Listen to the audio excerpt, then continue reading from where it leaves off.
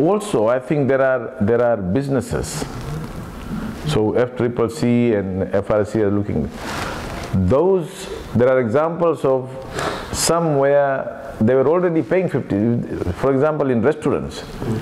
If the restaurants are increasing prices, then that's unethical, because they were already paying 15%. That's not been increased.